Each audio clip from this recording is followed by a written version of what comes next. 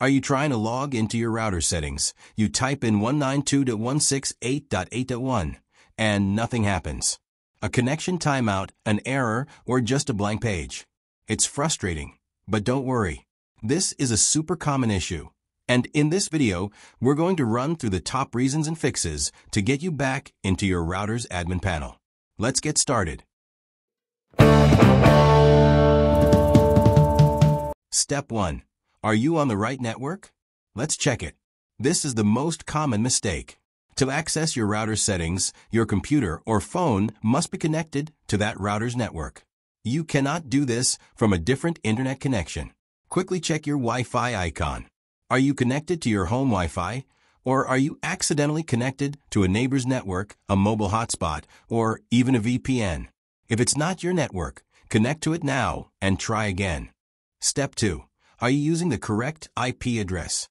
What if your router doesn't use 192.168.8.1? It might use a different address. Let's find out for sure. On a Windows PC, open the command prompt using Windows key plus R button and type CMD and press Enter key. Now on command prompt type ipconfig and press Enter key. Look for the default gateway address. That default gateway number is your router's actual IP address. It might be 192.168.0.1, 192.168.1.1, or something similar.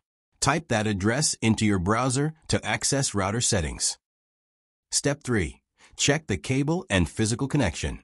If you're using a wired connection, make sure the Ethernet cable is securely plugged into one of the LAN ports on the router, usually yellow, not the WN Internet port, usually blue or gray. Step 4. Try a different device or browser. If you're still stuck, let's rule out a problem with your device. Try accessing the router's IP address from a different device, like your phone or another laptop. Also, try using a different web browser, Chrome, Firefox, or Edge. Sometimes a browser extension or cache can cause issues. Try using HTTP without HTTPS. Step 5. Check PC or laptop IP manual configurations. Go to Network Settings and check Ethernet adapter or wireless adapter network settings. If any manual IP address configured, change it to obtain IP address automatically and try accessing router settings again.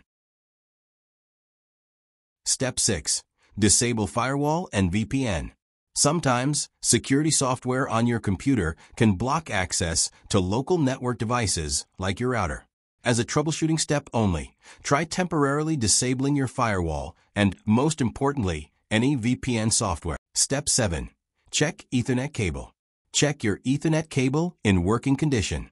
Use Cable Tester to confirm if there is no damage in LAN cable. That's it. If this video helped you finally get access your router settings, do not forget to like, share, and subscribe channel to get more troubleshooting guide. Thanks for watching.